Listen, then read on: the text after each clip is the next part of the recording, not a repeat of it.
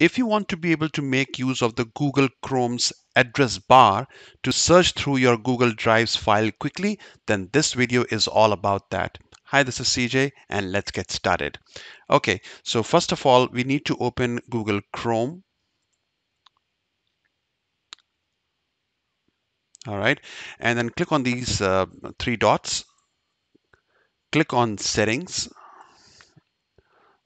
Click on Search Engine. Click on Manage Search Engine and Site Searches. Scroll down till you get to Site Search and click on Add. And here you need to provide the search engine name, which is Google Drive. And you can provide a shortcut. Now this shortcut is what you have to use on the Google Chrome address bar. And once we have done that thing, then we can search through the Google Drive file. I'll give you a demonstration once we are through with the configuration. So, and this shortcut could be anything. Now in my case, I'm going to put Drive. Okay, and here you have to provide the searchable URL. So I'm going to leave this URL in the description. I'm going to copy paste from a text file, and there you go. Okay, and add. Now as you can see that Google Drive is added, and now we will going to open a new tab.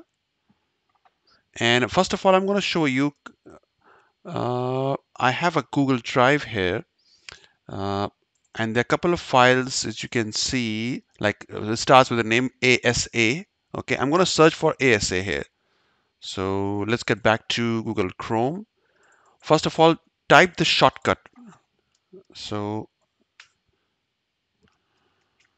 Drive and hit a space and then type ASA and hit enter.